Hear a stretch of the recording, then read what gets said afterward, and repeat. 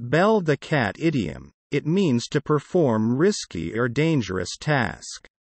It is used to describe a difficult and risky task that requires someone to take on significant challenges and potentially face danger or opposition. Here are a few examples of how to use this idiom in sentences. The company needed to make significant changes to stay competitive, but no one wanted to bell the cat and risk angering the powerful CEO. He agreed that something should be done to address the bullying problem at school, but he was not willing to bell the cat and confront the bullies. The neighborhood was plagued by a gang of thieves, but no one was brave enough to bell the cat and report them to the police.